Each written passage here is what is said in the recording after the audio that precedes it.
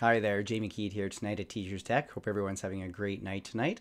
Tonight I want to just take a quick look at some of the new features in Google Slides, especially the new questions and answer that really increases that engagement with the audience.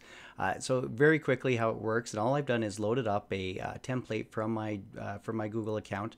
And the one thing I'd want to mention here is that I'm in my Gmail account, and it is available in there, but in my education accounts and in my business accounts, I don't see this feature yet. So like if it's like the voice typing, it might take a little bit of time to roll out for all your accounts. So if you don't see it, that might be what would be happening there. So I'm just going to go right to it right here. So I've opened up my presentation here from the template. Just click on the little down arrow and you can see we have presenter view right here. So when I click on this, it will open up for me a new tab here, which I can start the new question and answer period. So what I'm going to do is just hit the start new down at the bottom here.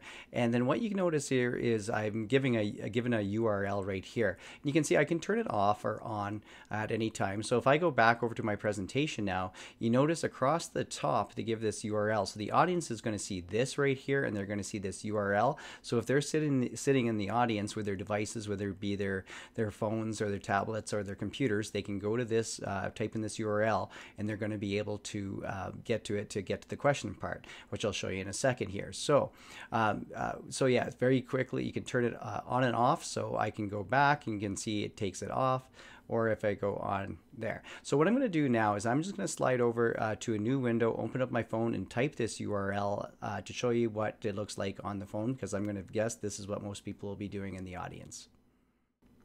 So I've just got my phone open and I put in that URL, so I'm already at the page, and I'm just going to quickly type in a question. I'll just be, how long will this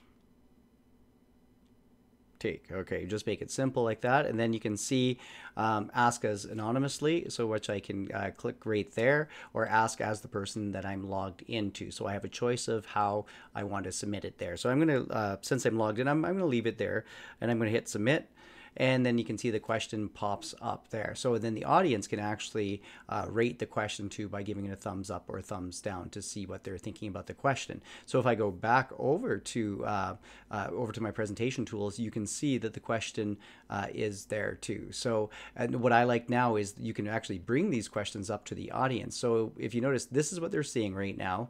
But if I hit the present tool like this, and then I go back to my slide, the question will be on there. So if you want to bring that question right into the presentation, just click that, so you have that power when you're presenting it, and you can go back to hide and it's there. So very simple to use. I think it's going to increase your engagement, as I said before, with your students or business partners, or it just gets that audience interacting in the presentation, keeping them a little bit more alert in it, I think too. So the last tool I just want to show that a little bit that they just added on to, that I was just playing on a little earlier. They have kind of a cool little laser pointer here, so you can see if you select that, move it around, you can kind of bring the attention using the laser pointer there. That I thought was kind of cool there. So I hope you like this little presentation today on some of the new features of Google Slides. If you have, please share it with some friends, give it a thumbs up, and remember, I do these weekly tech tips every week, so if you like it, please subscribe to my channel, and thank you so much for watching. I'll see you next time.